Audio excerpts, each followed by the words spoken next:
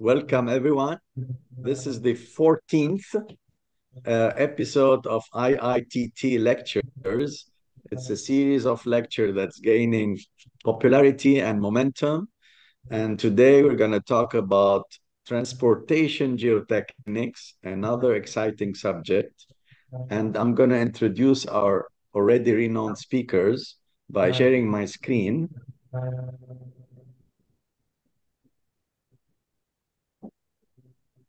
I cannot find you guys. Let me see. You are there somewhere. Show windows. Yes, now we're talking. Here you are.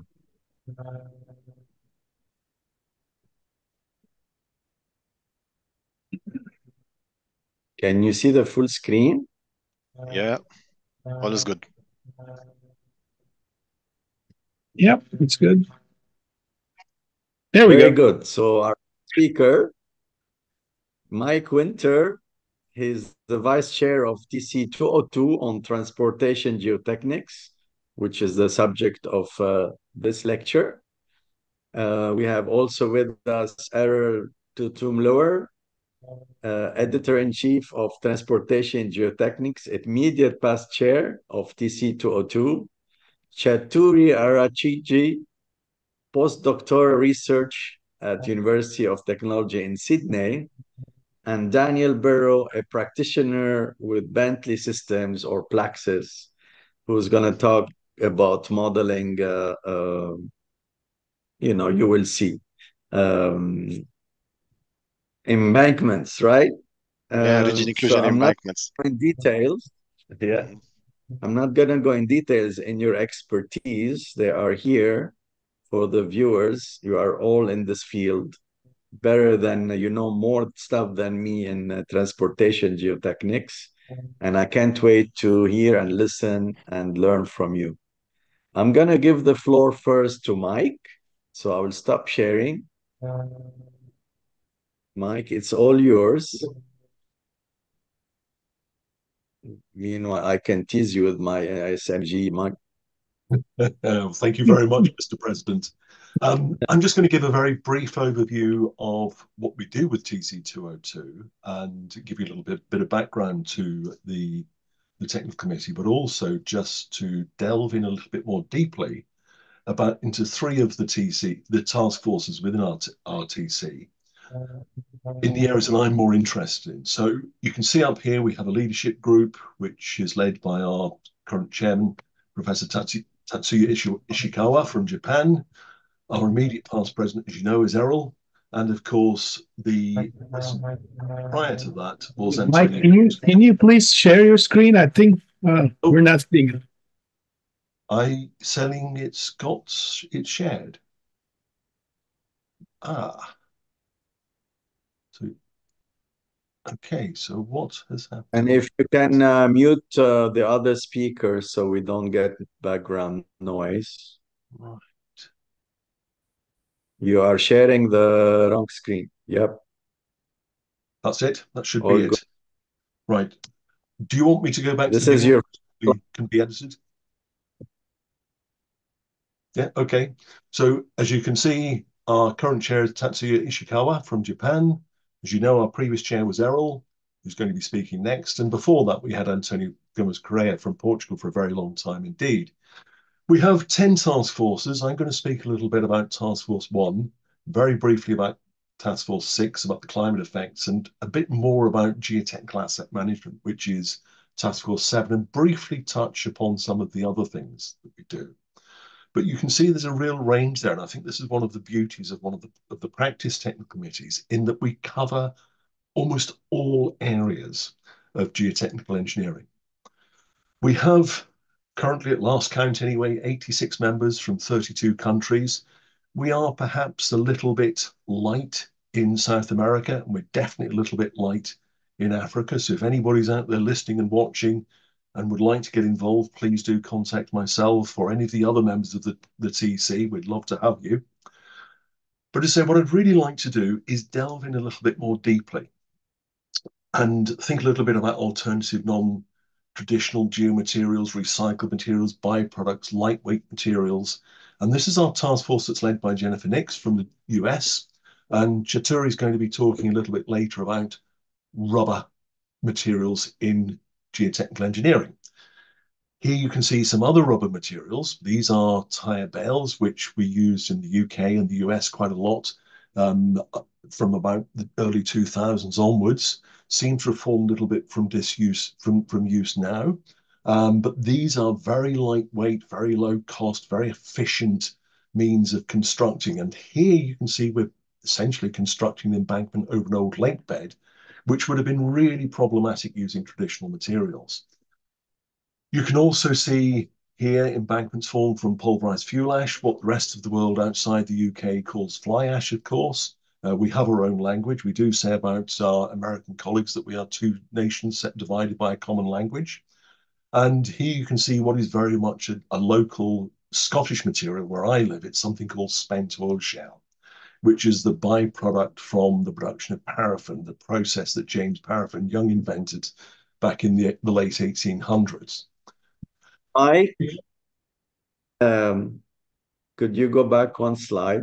Remember, it's interactive, so don't feel offended if we interrupt each other. But to this, for the sake of maybe asking the viewers questions, is it cheaper than geofoam blocks? Much cheaper.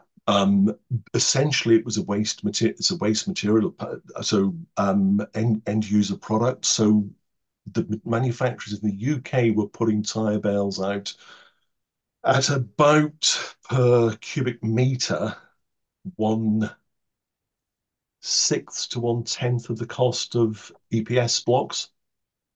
So okay, they're considerably heavier. What's the density? Yes. Oh, I knew you were going to ask that, but I can't. It's less than a ton per cubic meter, and that's a metric ton, of course. But what you can do quite readily is tailor the fill you use around the bales so that you're targeting a density of round about 1 ton per cubic meter. So essentially floating, so the same as water. So you can do some quite interesting games. Do you worry about floating in times of inundation, like geofoam? Well, this is something that has to be part of the detailed design, of course. You know, there are situations where you would perhaps target a density of about 1 or slightly over that. There are others where you would specifically target putting a higher density material around the tire bales, where you've got the possibility of flooding and inundation to avoid floating away. So like all things, there are some design nuances. Water can seep through. It doesn't look like it would float. Highly permeable. So what you tend to do is wrap them, so you're not getting too much water inside. But you do also to make sure that you have the flow orientated so that you're actually passing through the bales rather than settling inside. Interesting. Yeah. So effectively, you can design them like a massive drain if you wish. So there's lots and lots of story to tell you later. Have you? Okay. That'll be interesting. I have some stories as well. Sorry to interrupt. Keep going. So just moving on from that, I mean, just a sort of quick aside, I mean, we talk a lot about the circular economy these days, and I'm quite proud of the fact that 20 odd years ago, nearly 25 years ago, we were talking about the circular economy and the way in which we deal with aggregates in the UK and the construction industry. Now, okay, you can take circular economy back to the Luddites in the 19th century, but it really didn't popularize until about that time. So I think we were pretty pioneering when we're doing that as an industry. So that's aggregates, it's recycling. Say there's lots and lots more we could talk about. We could talk about that all day, but I'd really like to move on to climate. And for a long time, we've had this TC task force about climate effects on geomaterial behavior and unsaturated soils, which is really detailed geotechnical engineering. And what we did this cycle is we introduced a new task force to build on that a little bit and start looking at geotechnical asset management geohazard risk to transport infrastructure, hazard risk, vulnerability, climate change, resilience, and adaptation. And you can see here some examples of some of our geotechnical assets in the UK. This is the Counterfort drain, which has suffered quite severe problems. It settles significantly. You can actually see there's a hole at the top there where my colleague's modeling this very nicely for us. We have a wall. Now, this is really a flooding problem. It's adjacent to a major trunk road in the southeast of England. This wall has almost every single problem you could possibly imagine. It's sagging, it's pushing outwards, it's hogging in another area, it's lost material, it's lost water. We can see here how the interaction of some of our assets with vehicles can be a problem. And we can see here how we need to make sure we've got the right types of materials in the right environment. And this is just a type of material that's been used in a marine environment, which really probably shouldn't have been. And we can also see here how sometimes we don't really build our assets as well as we might do. This is allegedly a gabion wall or a gabion basket in a gabion wall. Absolutely huge particles, but that's caused a massive amount of problems. This is essentially, to all intents and purposes, failed from a serviceability point of view, way earlier in its life than it should have done. These are the very detailed things, but we also have the bigger issues. And this is a site called the Rest to be Thankful, the A83 in Scotland, which I've been working on. I think I first visited the site in about 1991, and it's been a problem all that time, but it's become much more of a problem more recently. We're doing some quite sophisticated monitoring here in support of what's a major construction project to try to alleviate the pressure on this road that's caused by significant and repeated debris flow events, the most recent of which was in October last year.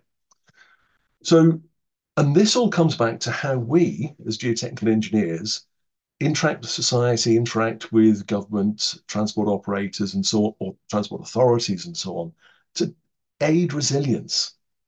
And if we think about resilience, this is a diagram that sort of evolved over a number of years. And if you think of resilience on that y-axis against time on the x-axis, and just think simply in terms of our events, our disturbing events being of constant magnitude. This is really our status quo. So our recurrence time, what the inverse of frequency, of event frequency, if you like, is equal here to our recovery time. So we have a static resilience. We can recover every time something happens. Of course, it's not usually that simple. We usually have something like this. So our recurrence time might be greater than our recovery time. So we have plenty of time to recover. So in theory, we can increase resilience over time.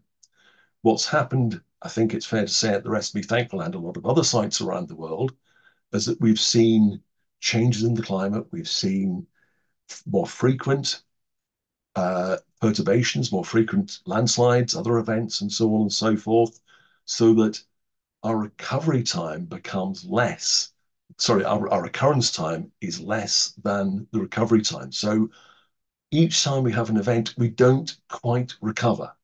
And we don't recover from the next one. And we don't. So over time, we have a decreasing degree of resilience, which is a major problem, as you can imagine. So at some point, we have to make a major intervention.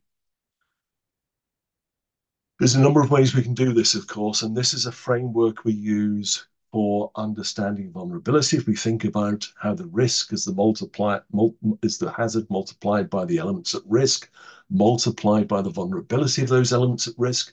Vulnerability for many, many years has been the neglected area.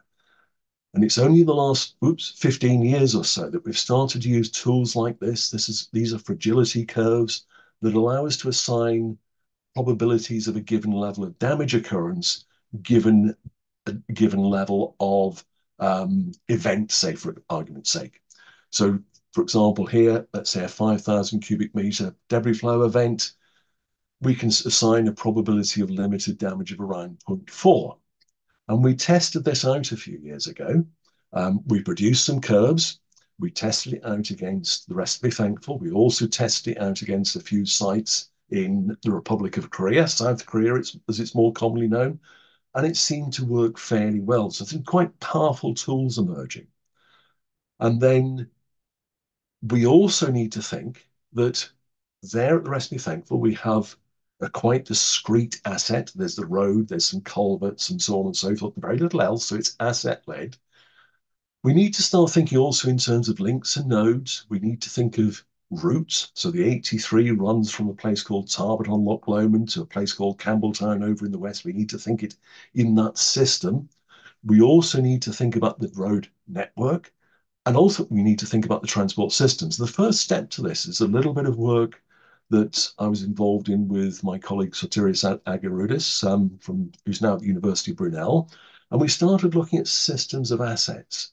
So we could start to combine different asset types and indeed different hazards. So we've got a tunnel there, we've got a big slope there, we've got a potential flooding geohazard, we've got a landslide geohazard. So we can start to look in a little bit more of a systemized fashion.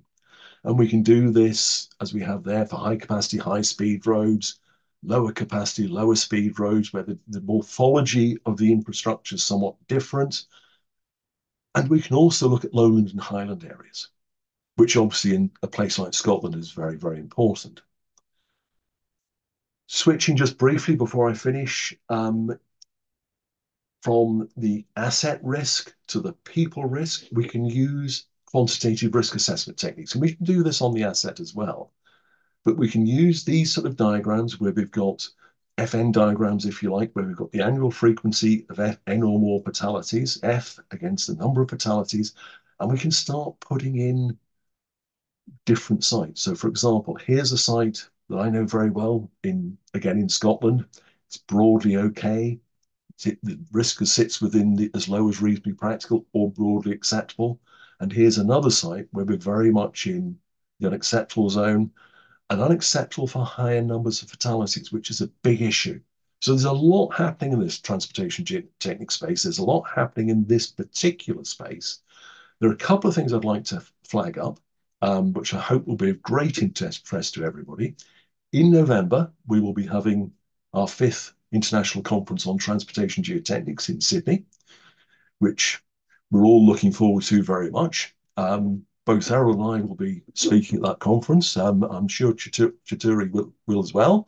And Mark, of course. Yes, mustn't leave Mr. President out, but I do apologise.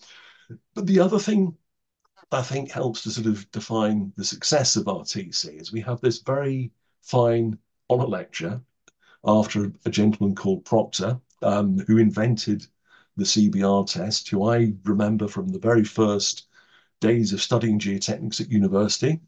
Erol's delivered it. The 6th lecture will be delivered in Sydney. Sorry, I do apologize. Erol would deliver the 5th in Sydney, and the 6th, which is of course to be determined, will be delivered in Vienna in a few years' time.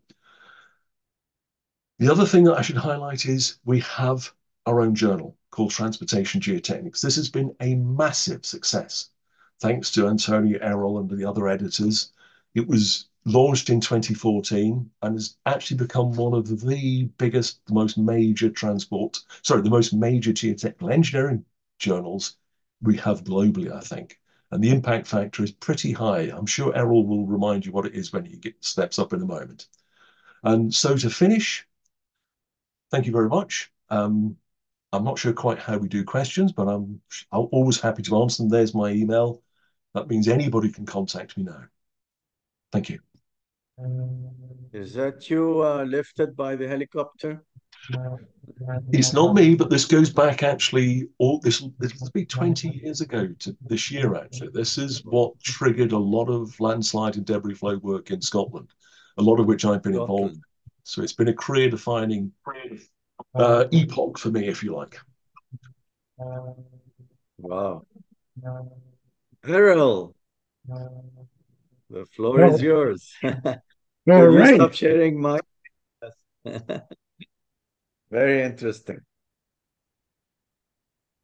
Let me share my screen here quickly, and thank you for giving me the floor, Mr. President. It's a pleasure actually being part of this IITT interactive technical talk. And I'm a professor here at the University of Illinois at Urbana-Champaign.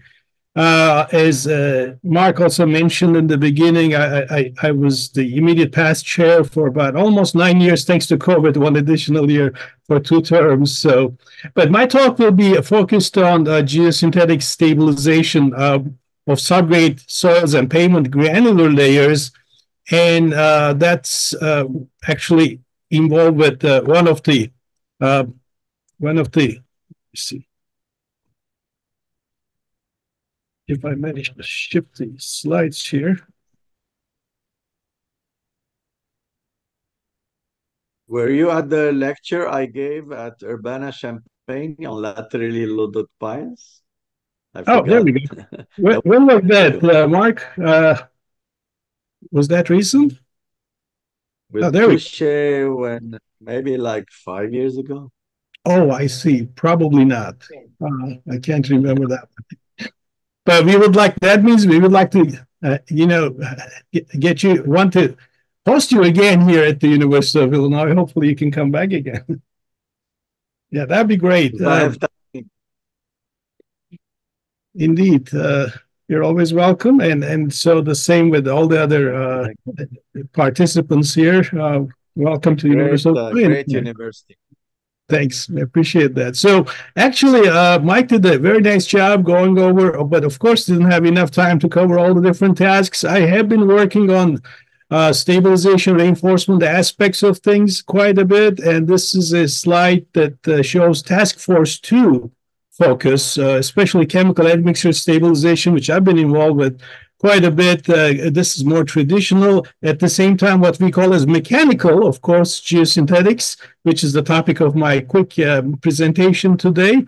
And I have been working as leader in this area, in this task force with Dr. Sungwon Park from South Korea. Especially, I would like to focus on, again, geosynthetics, because I think there is a lot of benefit of getting geosynthetics more involved in building transportation facilities, roads, infrastructure, roads, railroads, roads, again, including highway and airfield pavements.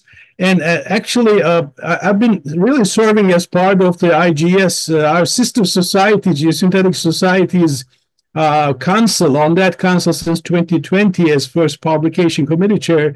And more recently, the last 4-year, I guess, term, 2022 to 2026, is now chairing the TC Technical Committee on Stabilization. So I'm a little bit biased from that perspective to focus my, I guess, talk on geosynthetic stabilization, especially Task Force 2 under TC202. And if you look at this nice picture, by the way, I'd like to give credit to my colleague, Professor Jorge Zornberg from Texas, Austin, that we've been doing short courses quite a bit, talking about how to engineer road infrastructure by using geosynthetics, and especially in different functions. So many different places you can actually put geosynthetic products for the specific functions listed here. I would like to especially focus on, in this talk, only stabilization, known as also stiffening.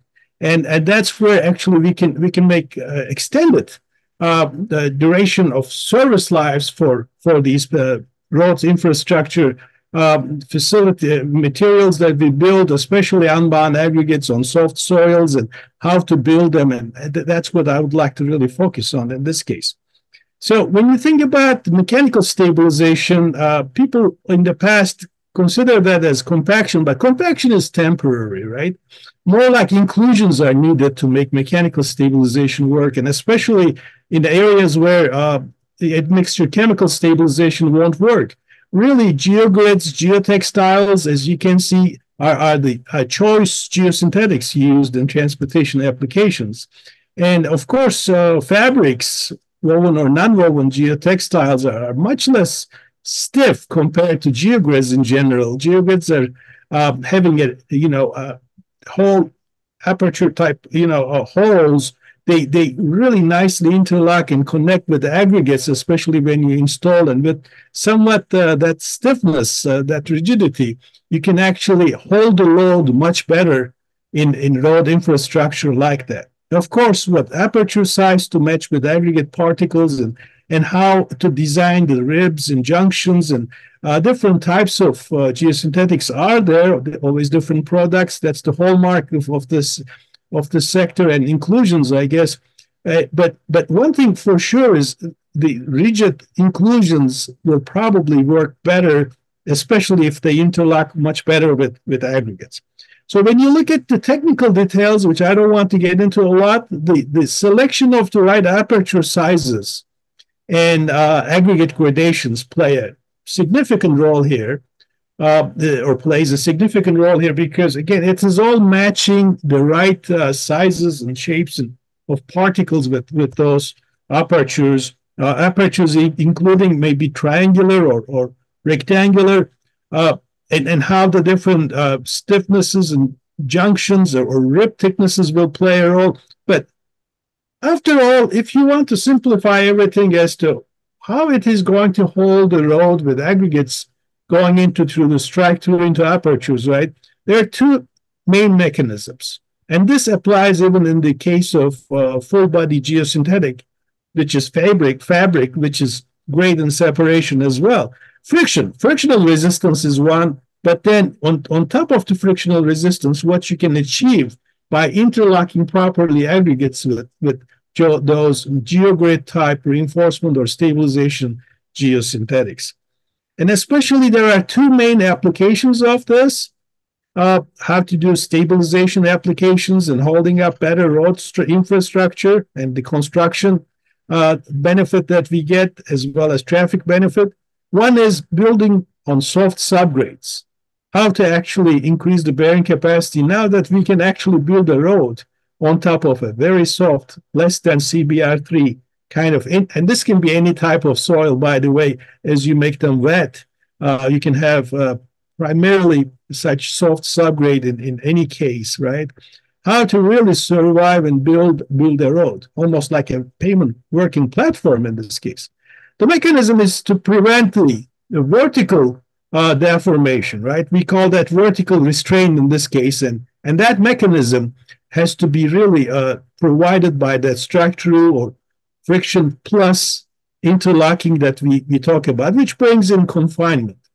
But then there will be a lot more deformation in a soft subgrade when you're constructing it. There's also what is called the membrane effect.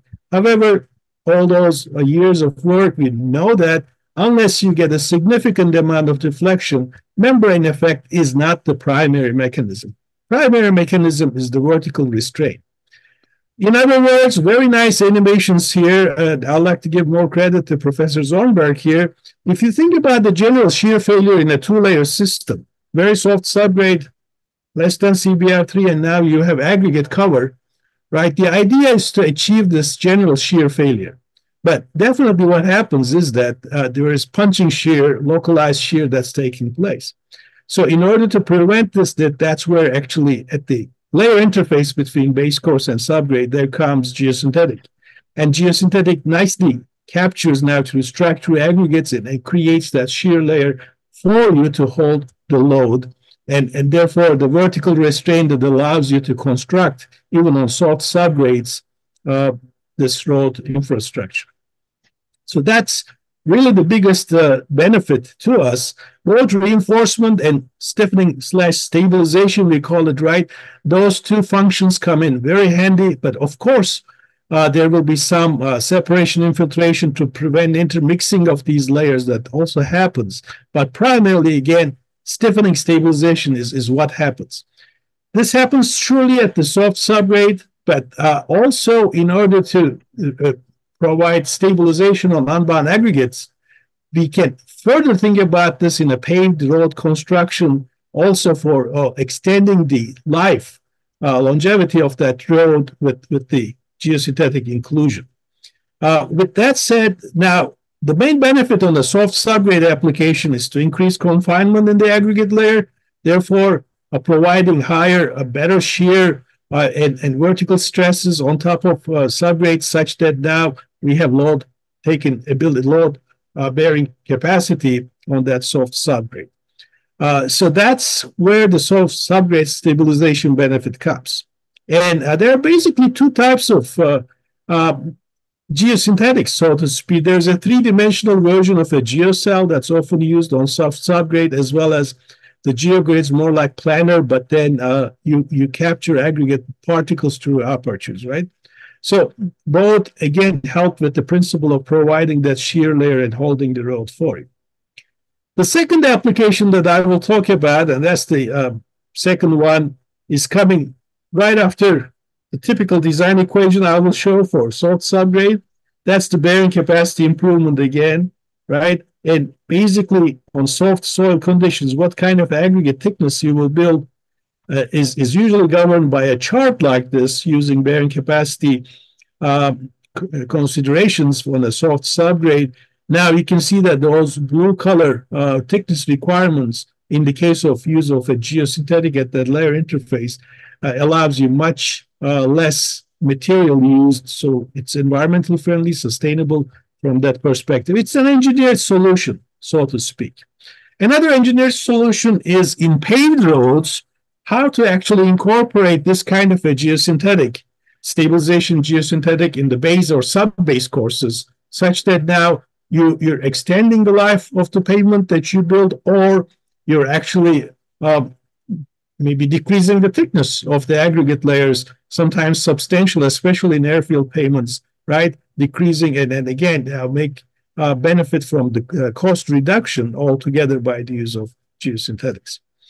How this works in unbound aggregate stabilization is that, typically in a paved road scenario, like a three-layer system here, under the wheel load in time, what you will see is that because, again, there is the softer subgrade under the aggregate layer, there's going to be lateral spreading of the aggregate.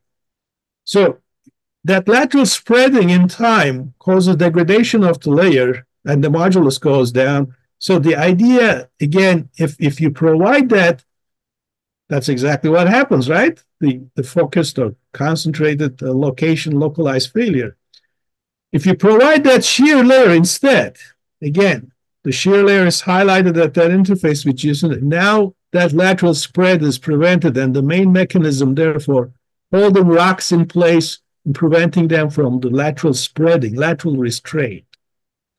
So that indeed is now an unbound aggregate layer application.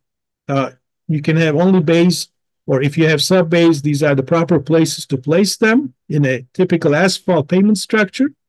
And the way they work is very much similar to subgrade stabilization, but we're now talking about much less deformations.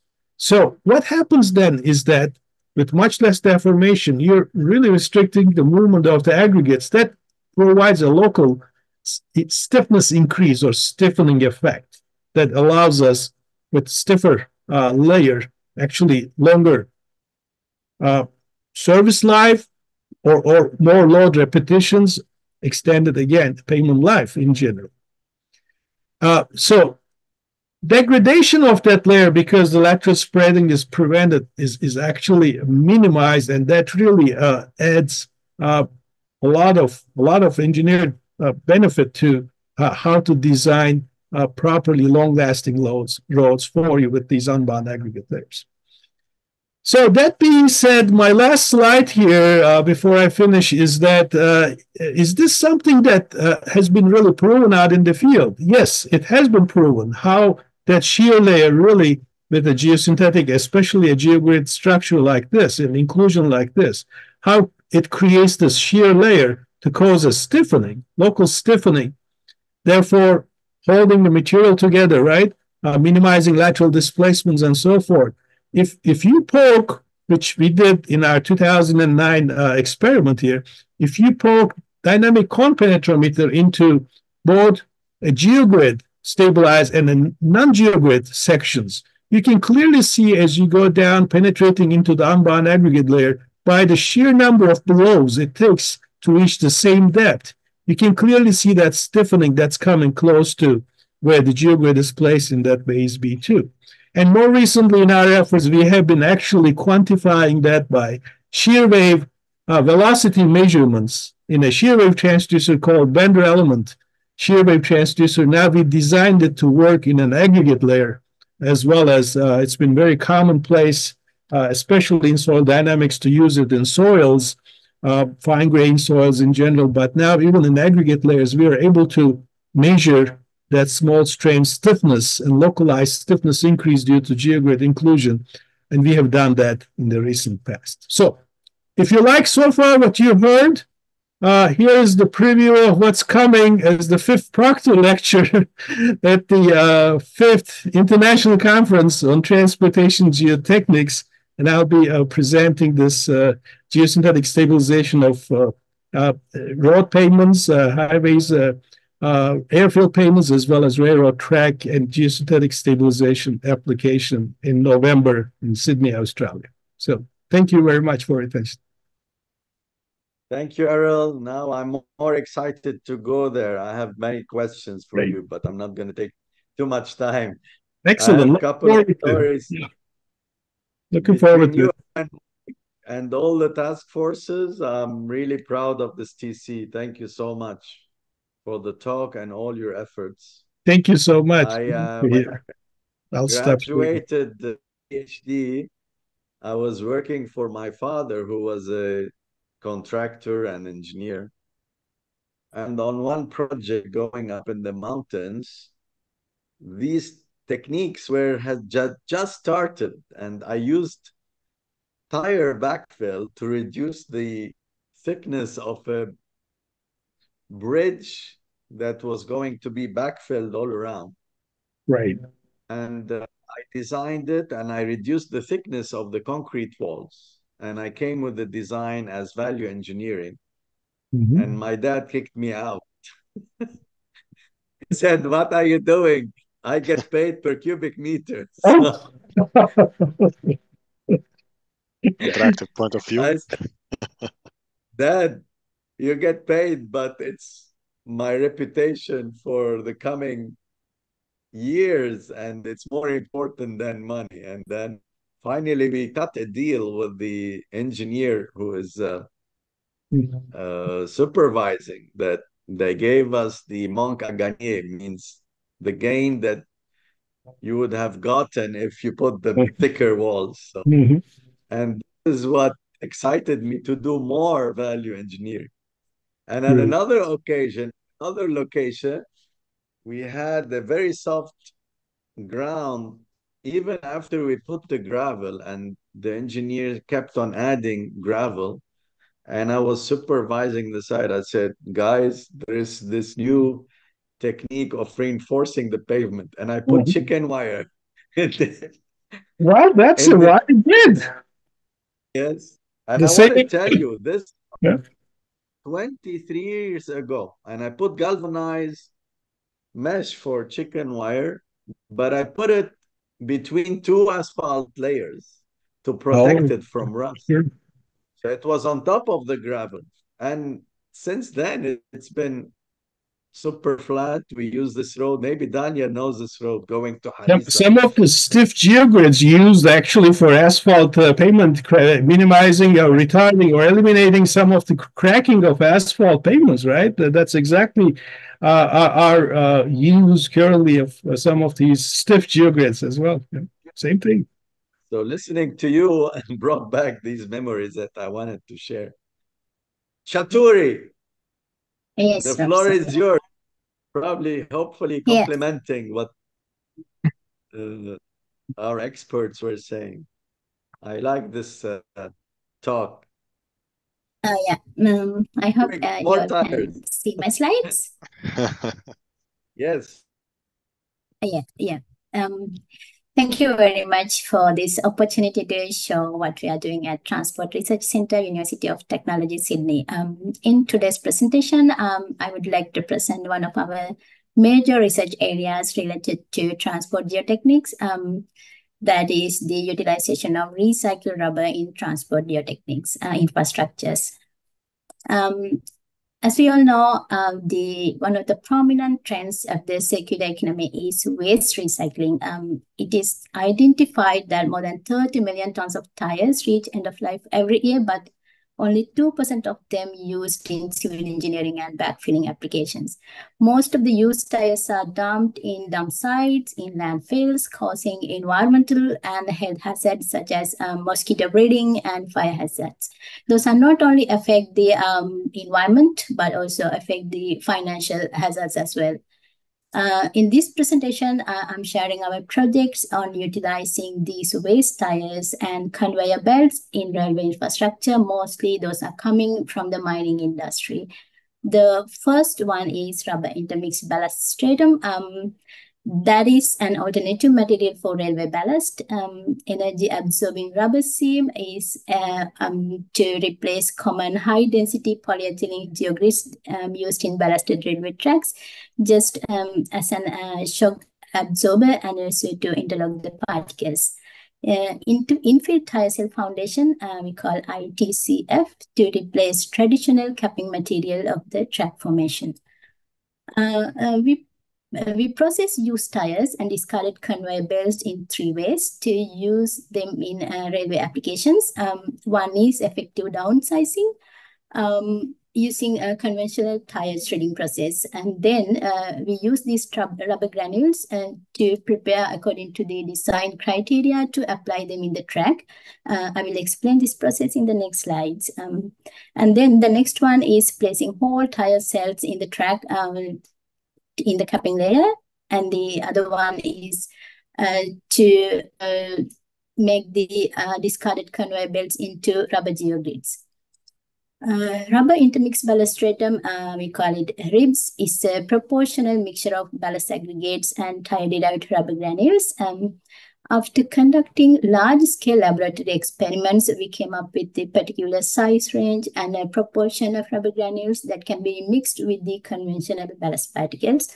The particle size distribution of the material you can see here, that is according to the Australian standard that we follow the nominal 60 graded ballast specification.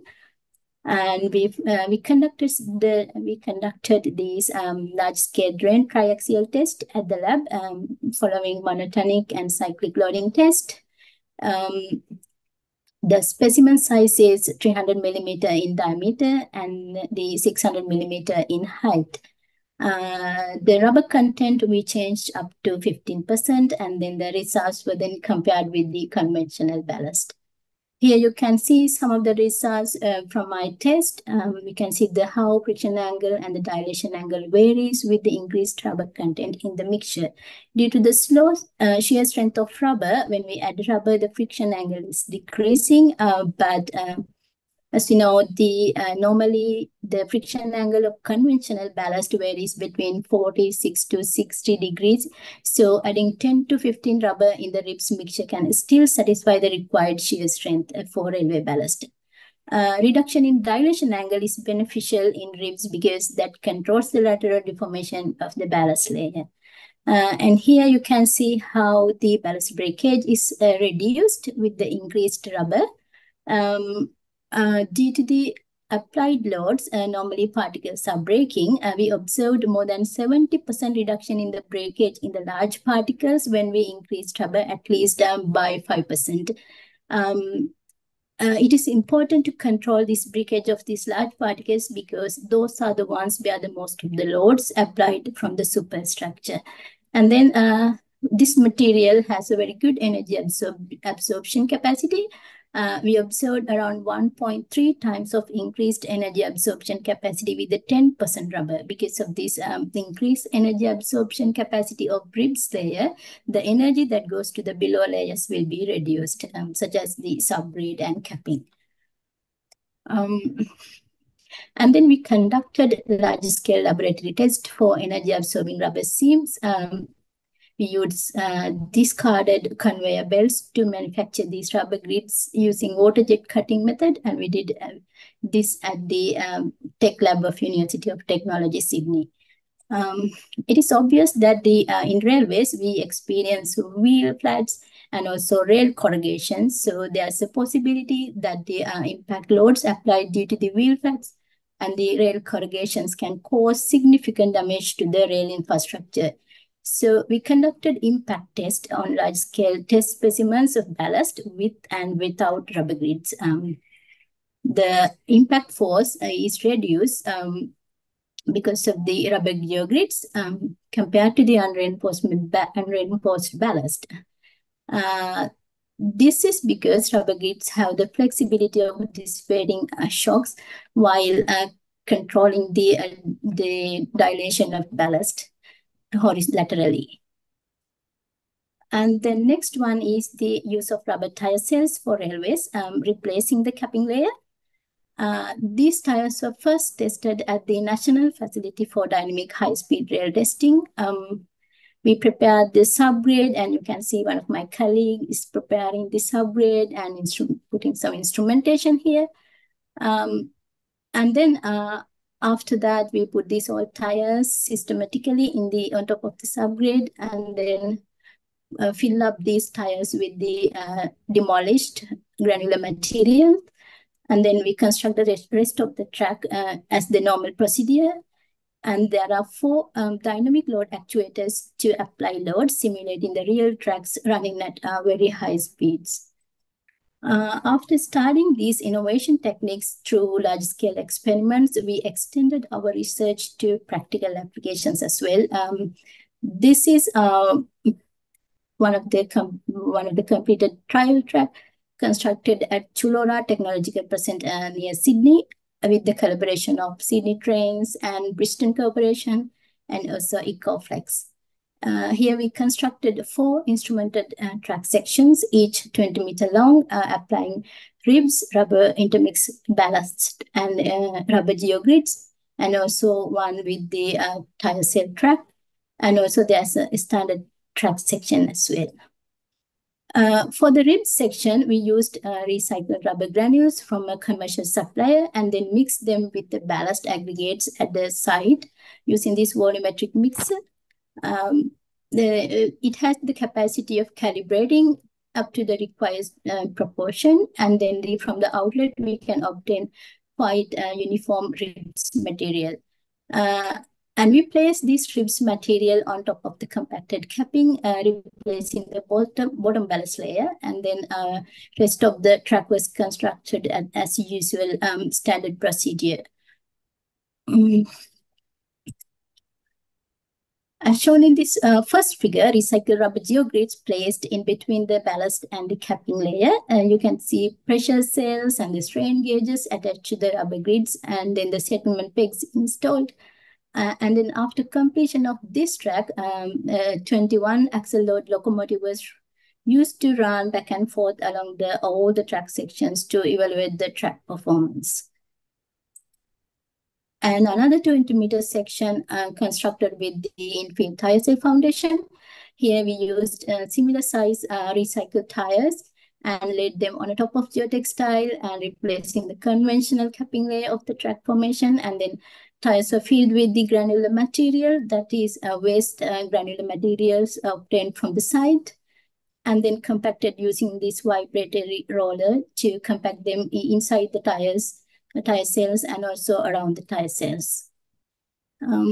Here I'm showing some of the test results from the field trial. The first figure, you can see how this vertical pressure distributed along the track formation. There's a significant reduction in the pressure at the ballast capping interface in the ribs and the ES tracks. That is because of the energy absorption capacity. And as expected, we observed the increased settlement in these modified track sections during the initial loading cycles. That can be because of the slight compression of rubber and then the densification of these granular materials. And we expect that in long term, deformation of the track will be comparatively reduced in these modified tracks as well. And then we observed the significant reduction in the acceleration in all track sections, with a notable decrease in the peak acceleration, which is more than 60%.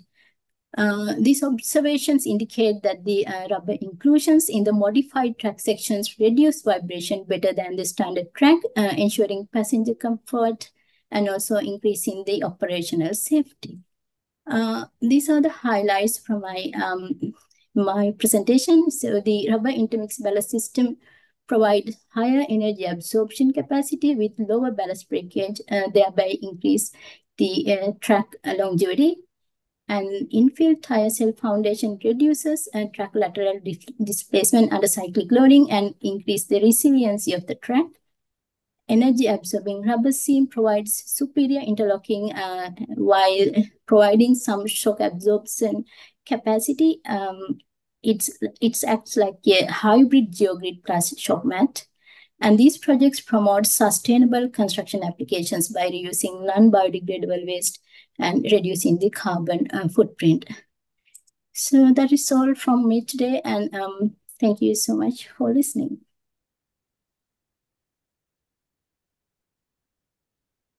Chathuri, excellent. You are the tire expert. I've done one tire-filled wall, gravity wall. I really like, but that was my experience with tires, except the tire shredding backfill, which I like. Excellent work. Yeah. By the way, did you notice which tire is better, Michelin or Pirelli? Because I always get asked this question. I race cars, by the way, as a hobby.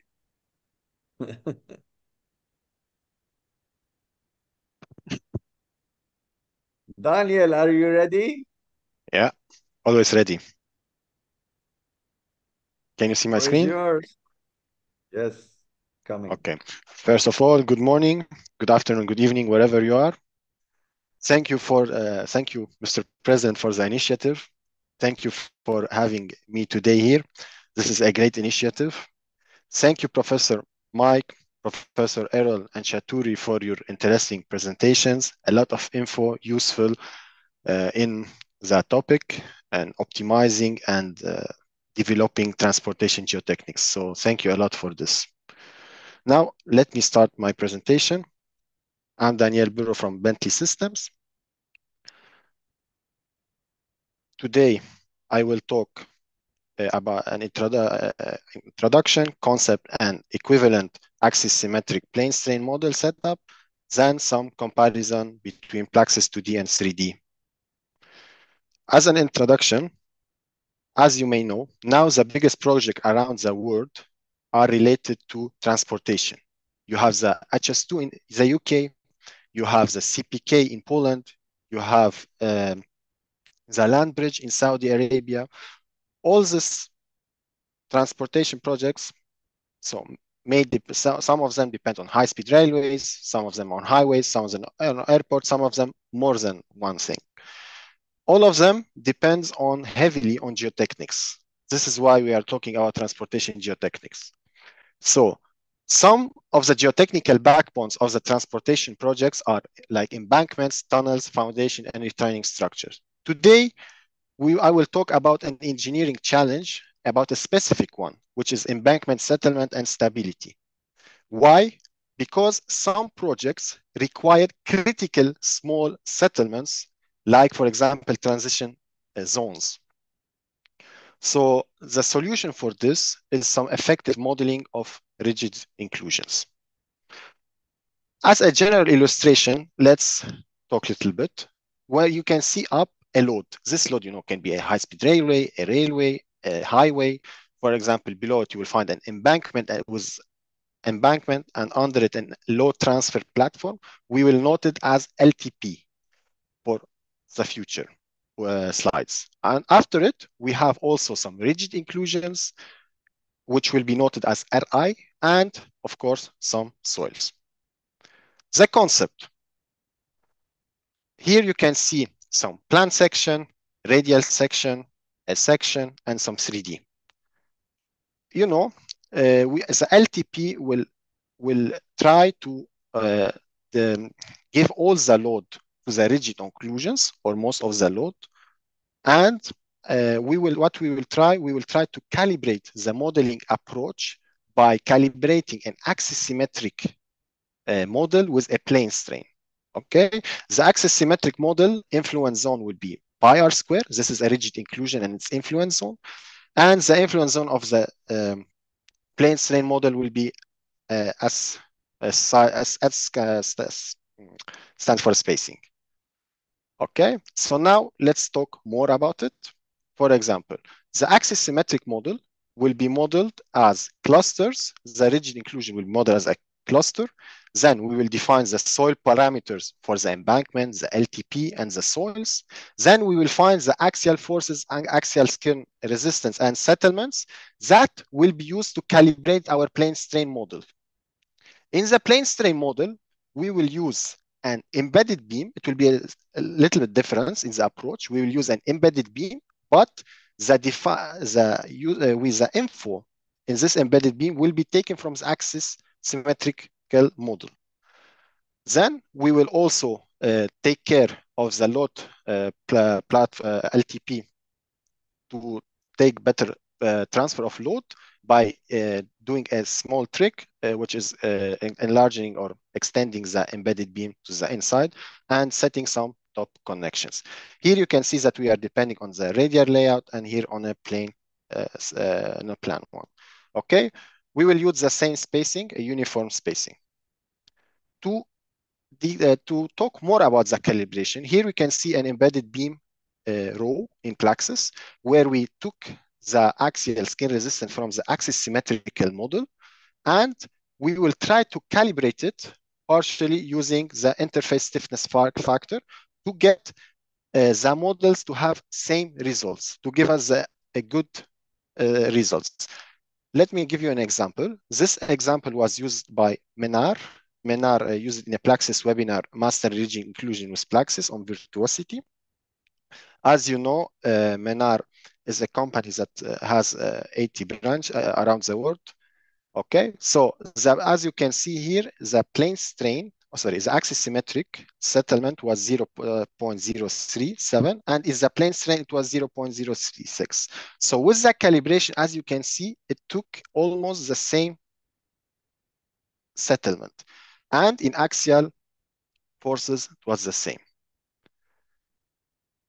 To go deeper inside of it, also a 2D model and a 3D model comparison was done by the Menar in the Virtuosity webinar. So the Plaxis 2D plane strain from one side and a Plaxis 3D from the other side. If you can see, the vertical displacement in the Plaxis 2D was 48 millimeters, and in the 3D was around 43. Now, here we will speak about the horizontal displacements. It took in the Plaxis 2D, it was 23 millimeters, and in the other one, the Plaxis 3D, what was 18 millimeters. The bending moment here, of course, it was multiplied by spacing because it's a plane strain, and you can see that the shape of the bending moment was the same. It was 5 kilonewton per meter, and in the Plaxis 3D, it was 4.1. Then the axial forces, it's also in the same approach, multiplied by spacing, it gave us 311, and in the Plaxis 3D, it gave 326. So as a conclusion, the 3D modeling approach is an adequate analysis method for any situation. And 2D modeling is also an option when applicable, but the calibration is the key for this simplification. In addition to this, in-situ testing and monitoring are essentials for a safe and optimized design during construction and after it. Thank you. I hope I tried to finalize this great in IIT in a quick way, so we can be as schedule. Yeah, doctor. You made it on time. Perfect. I love your conclusion. Thank you, doctor. In-situ testing and monitoring and engineering judgment are key for a safe, optimized design. Yeah, of course. Beautiful. Just to give you a side story, when I was a PhD student, we ran a Class A project and where we did 5 shallow footings, and we sent to about 120 consultants around the world the soil data and the geometry, and we asked them to predict the load settlement curve. The best prediction at the time, there was no Plaxis, it was Abacus. The best prediction was using, he hit it right there, comparing theoretical prediction to actual measurements, static load test. It was Abacus finite element. Do you know what was the worst prediction? Also Abacus. So I'm glad you are here, expert, to guide us, because if I use Plaxis, I have to really use all my engineering judgment to feel comfortable. Very powerful tool. It has to be in safe hands. Thank you all. Yeah, but we always need the engineering judgment, our engineering judgment, as you said it. Yes. Thank you so much, Mike, Erol, Chathuri, Daniel. This has been a great interactive talk. I think we're going to see many, many viewers. It's going to be on our YouTube channel. And you will know because we advertise it on all our social media as ISSMGE. I don't know if you want to add anything before we close this lecture or talk. Yeah, I think it's great to hear everyone's presentations, and well, on top of that, it's been a pleasure actually to work in transportation geotech area, and as part of this TC, I think TC202 in general, I need to mention that is up to a lot of good work, and please all the viewers here, please consider attending in the 5th ICTG conference coming up in Sydney, Australia this November. It will be a great venue for sure. Everybody should. The president will be there. Yes. I'll endorse all that Erol said and add the bit I couldn't remember earlier, that the other one of our great successes, the Transportation Geotechnics Journal, its impact factor for last year is now 5.3. Now, that's great for the academics, for those practitioners like myself, Mark and Daniel. Less important, but it's still a sign of great success. And I think that's one of the other great successes of TC202. We have a really nice mix between academics, people from government, and people from industry who work very well and very closely together. That's right. That's right. And definitely feel the major gap there. This area has been, I guess, not considered under traditional geotechnical engineering for a long time. And now we have this field very nicely established. Yeah. So. Chathuri, are you going to be in Sydney at the conference? You're muted. Yeah, of course. Of course, Prof. Yeah, I'll be there. So we'll see you in because person it's there. organized by UTS, and I'm a part of the technical committee as well. Yeah. That's wonderful. Well, see you all then in Sydney, except Daniel. Daniel, you should do an effort to be there since we're all going to be there. Let's and try. All our viewers are invited, of course. And I wish you so much. more success in your future IIT ones. From one success to another, Dr. Professor. It was nice to meet you all. And thank you for your presentations and for all your valuable info. I want to say goodbye. I am Marc Ballouz, President of ISSMGE, and see you on the next episode. Bye. Goodbye. Thank you. Thank you. Thank you.